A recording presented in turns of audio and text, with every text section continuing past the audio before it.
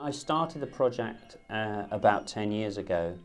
I got to the point where I wanted to do something more profound, you know, a little bit more interesting than the stuff that I was being commissioned to do by magazines. And sometimes as a portrait photographer being commissioned by magazines to photograph famous people, you feel a bit like a cork being sort of tossed around on the sea of who happens to commission you.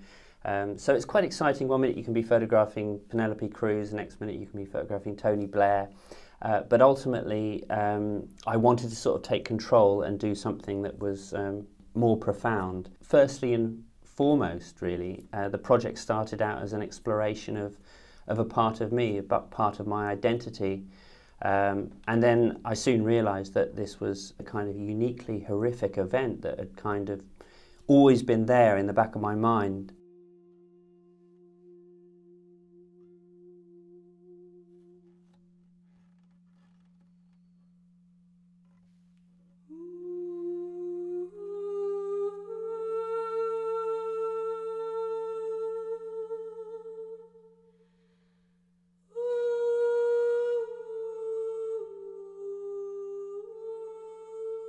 To me, it seemed an obvious project to do, and a good time to do it, because I think a lot of the survivors that I've met earlier on in their lives haven't really wanted to talk about what they experienced in any great detail, or wanted to put it behind them, and so I sort of felt I had a window of an opportunity to photograph these people and talk to them about their experiences, and they got to a point in their lives where they were willing and happy to do so.